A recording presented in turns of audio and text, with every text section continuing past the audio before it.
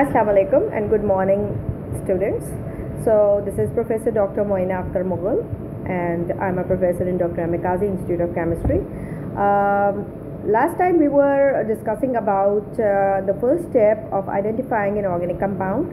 So in this section today I'm going to discuss the second part, because as I've told you before that there are four steps in identifying any organic compound. And what are those steps? That is, number one was your preliminary examination.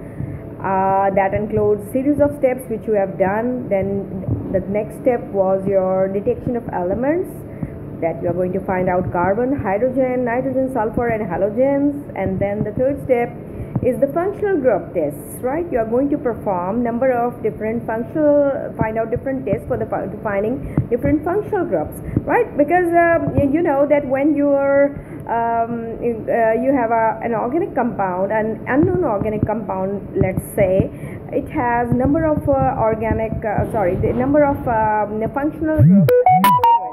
So you need to find out what type of functional groups are there, and for each and every functional group there is a particular test to identify that particular compound. So you will do that third step, and then you will finally jump to the melting point of your unknown organic compound, if it's an unknown organic compound. And because melting point, every organic compound is differentiated from the other one through its melting point. No two organic compounds have the similar melting points, like our names, right? As I demonstrated in our labs also. I have demonstrated this thing very nicely in the labs also.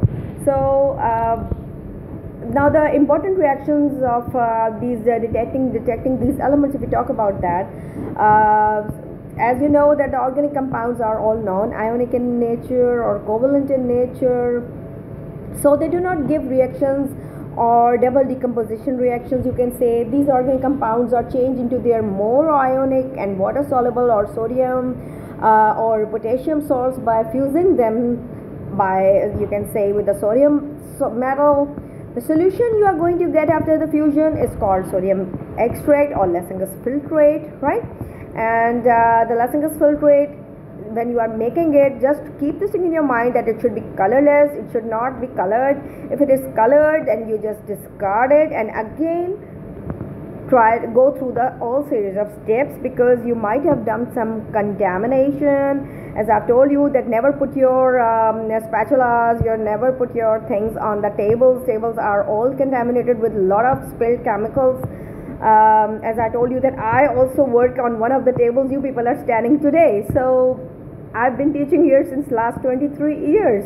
So just see, the 23 years span is a very long span. So how many students have up till now have proceeded or have conducted experiments on those tables? So those tables are fully contaminated with spilled chemicals, and you are supposed to protect your work from all that contamination. And when you are dealing with organic reactions, you can contaminate your whole your hard work with anything, right? And that can spoil all the steps. So now, as far as for nitrogen is concerned, you are going to detect nitrogen, sulfur and halogens. So when nitrogen will combine with the metallic sodium with the carbon of the organic compounds forming sodium cyanide, whereas sulfur of the organic compound will be present as sodium sulfide in sodium extract, whereas halogens will form sodium salts. So this is how briefly I have explained you, and now I will explain you each and every step how you are going to perform it, because in the viva voce or in the MCQs you can be asked these things because you have done in the lab. I was there, and few of you were doing, 3 groups were doing it, and they have done, and I have the journals lying with me. So that means your work was done. Only one group was left, and for that particular one group I am repeating all these things which we have done, right?